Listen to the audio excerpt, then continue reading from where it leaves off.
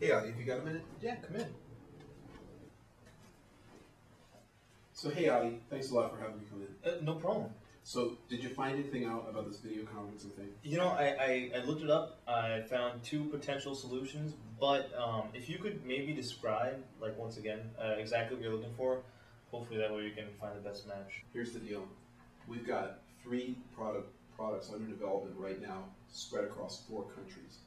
So I've got about 45 engineers in 4 different countries, and every time they need to collaborate, they wind up getting on an airplane and flying one guy to another country, or 2 or 3 guys from 2 countries to a 3rd country. It's costing us a fortune, and every time somebody travels, not only does it cost a lot of money, but we lose about 100 hours per person of productivity. So, have you heard of telepresence? Isn't that like video conferencing? Kind of. It's like video conferencing in really, really high definition.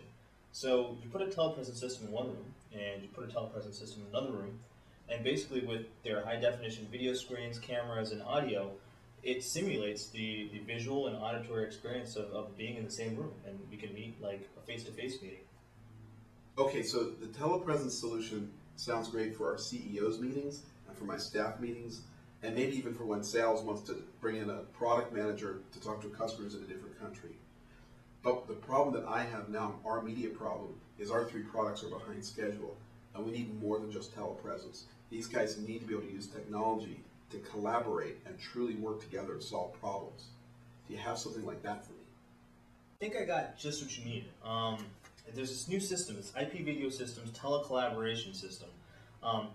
Basically, you get a box, a blue box, and you can either connect your laptop, your camera, anything which produces visual images, and you place it in one room anywhere in the world, and you place the other one wherever you want the images transported, and then you have high definition video and graphics sharing over IP networks. The greatest thing about it is, let's say you connected your laptop.